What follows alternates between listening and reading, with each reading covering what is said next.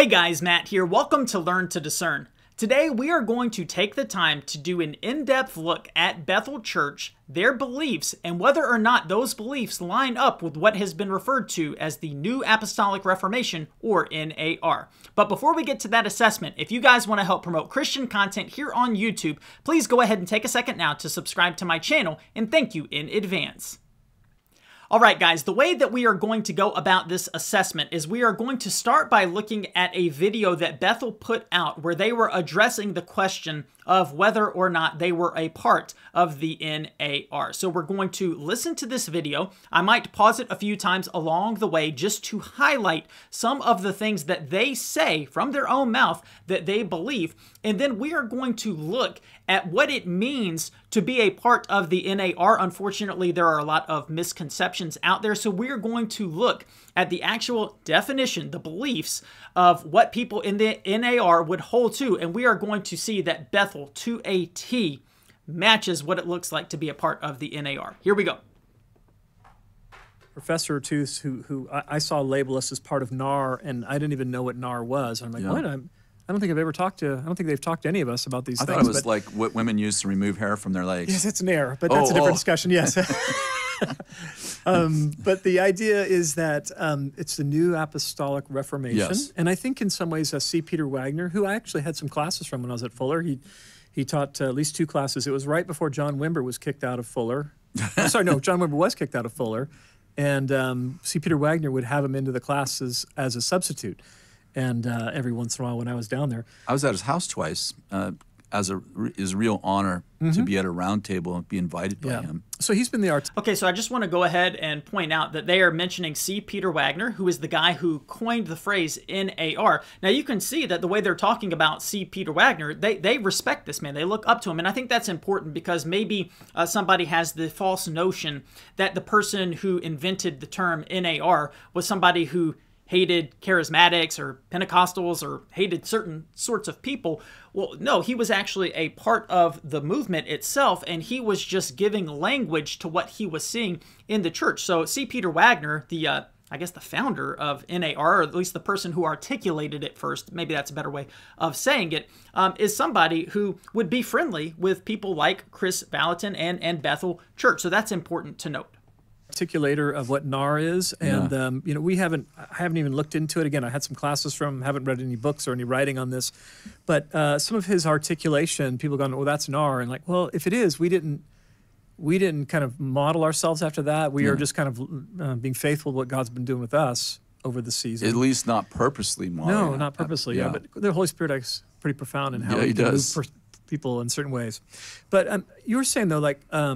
The feedback you get online, though, and like I said, I don't know much about NAR at all, except my team just showed me a Wikipedia article. So like, but you were like, hey, you can't like align yourself totally with the NAR ideas because they get taken to extreme by people. I mean, I think that, you know, some of what Peter Wagner articulated. Okay, so you said they are basically trying to say that Bethel doesn't align itself fully with the NAR. And you're going to see that they never actually specifically in this video say we are or are not a part of the NAR, but it does seem like they are trying to distance themselves from the NAR. But again, we're going to listen to their beliefs, what they say they believe, and then we're going to look at the beliefs that you must have to be a part of the NAR, and we'll see that they fit it perfectly.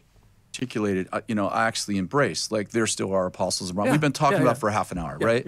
It's like apostles and prophets are for today. We believe in miracles. The kingdom. We believe in the kingdom. We actually believe that God wants us to pray that it be on earth as it is in heaven. So from the standpoint of, you know, we win. We believe we win. You know, that Jesus is active victor.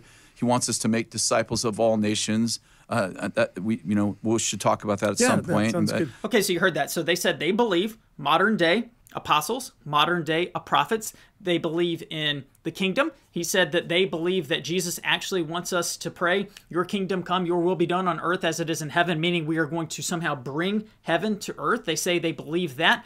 So these are some pretty essential core beliefs that they have already acknowledged that they have. So tuck that away, keep that in mind. But, you know, and all of that. So, you know, these are kind of the tenets that evidently Peter Wagner articulated first. I don't know. I'm saying that he's the one that's often from the people who And being with him, I think he was a listener and a watcher. He would see what the Lord was doing and then begin to articulate it and give it language. Is some of the things that he would do. And I completely agree. And so, when you look at some of the, maybe you would say, the tenets of his core values or his core values that he kind of laid out over several books that Wikipedia or whatever picks up, and we're like, yeah, I believe those things. But the challenge is, I believe those core values, like they're still prophets for today, still apostles. Yep. But then when as somebody who's on a lot of social media and has a large following of people and also a large group of people who don't like you, I don't know, how do you say that in a nice way? No, that was well said, I thought. Yeah, we have enemies, we have enemies. As people, when I listen to them describe how they view those tenets, and I wouldn't call them tenets of faith as much as kind of core values, the way you more than just tenets of faith. And I'm like, I wouldn't. Right. I wouldn't fit into that category. Yeah, and it has a lot to do with the application of those values. Like they would see. Okay, so Chris Valentin has acknowledged, yes, I believe some of the core tenets, but I don't necessarily agree with all of the ways that it is applied. Now, we're going to have to come back to that one as well, and we're going to see that his understanding of saying that I don't apply it the same way that maybe everybody else does not mean that Bethel is not a part of the NAR. In fact, a part of the NAR is this understanding that not everybody applies it the same way. So let's continue.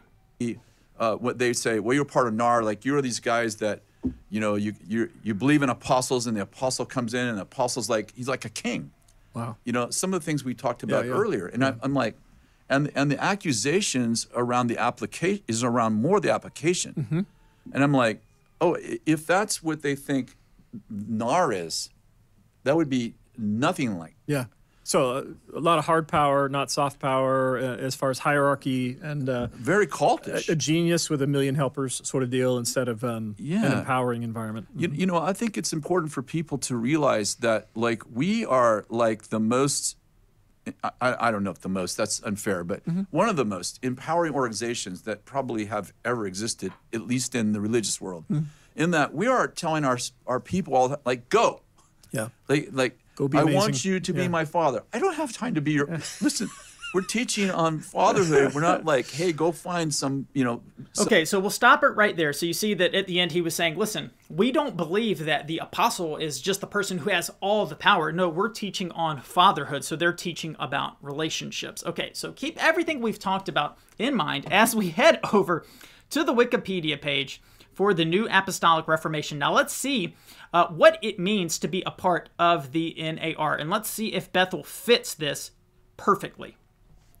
The movement largely consists of churches nominally or formally associated with Pentecostal denominations and charismatic movements, but have diverged from traditional or classical Pentecostal and charismatic theology in that it advocates for the restoration of church governance by the lost offices of prophet and apostle, which they believe were lost in the first centuries of Christianity in favor of pastors, elders, and administrators. So we would note already that Bethel actually was formally associated with a Pentecostal denomination. They used to be a part of the Assemblies of God, but they diverged. And you see that one of the hallmarks of being NAR is that you advocate for the restoration of the offices of prophet and apostle. So basically you would say that they were lost at some point and they needed to be restored.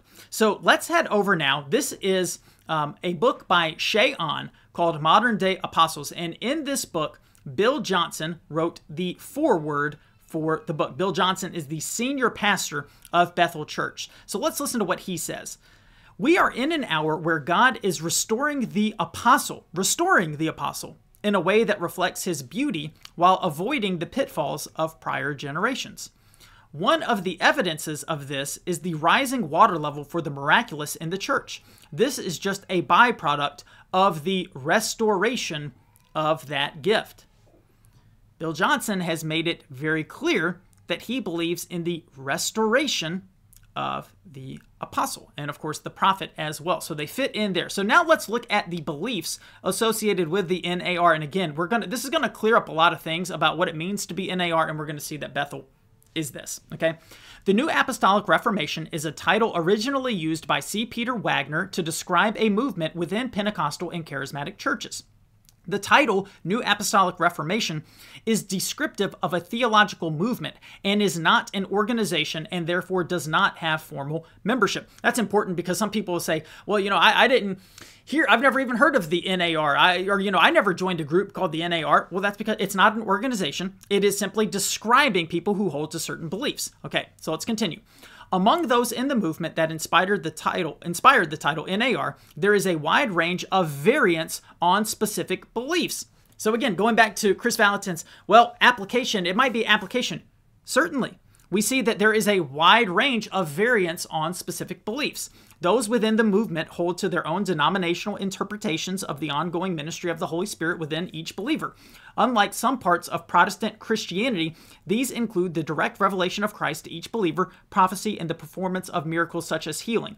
The movement has also been given the descriptive title, the third wave of the Holy Spirit. Okay, let's come here. Although the movement regards the church as the true body of saved believers, as does most of evangelical Protestantism, it differs from the broader Protestant tradition in its view of the nature of church leadership, specifically the doctrine of fivefold ministry, which is based upon a non-traditional interpretation of Ephesians 4:11, the so-called apostles and prophets, evangelists, pastors, also referred to as the shepherds, and teachers. Okay, so a big part of being NAR is that you hold to the fivefold ministry, which I would also point out, I mean, this is important.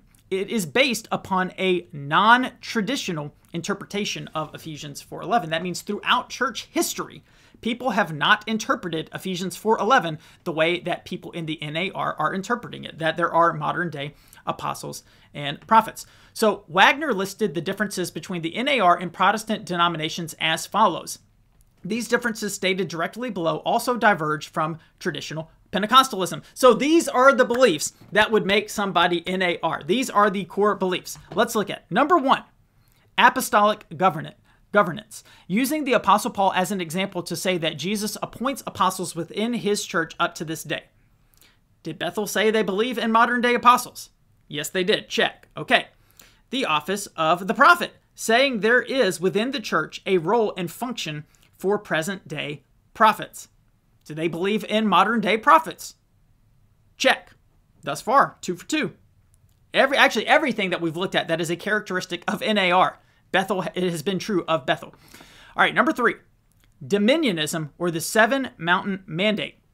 Dominion theology, also known as dominionism, is based on the idea that the world has been under the influence of Satan since the fall of man, and that it is Christians who have the authority as well as the duty to reclaim it for God, as an interpretation of the Lord's Prayer, "Your kingdom come, your will be done, on earth as it is in heaven."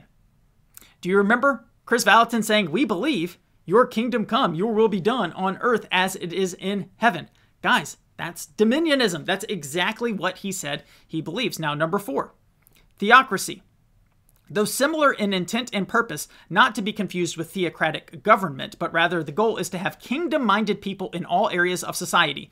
There are 7 areas identified specifically: religion, family, education, government, media, arts and entertainment, and business. This is honestly very similar to the 7 mountain mandate. We can see here that Bethel actually has a separate video talking about 7 mountain mandate and dominionism explained, and they actually talk about how they believe in the 7 mountain mandate. So you can watch that video, by the way.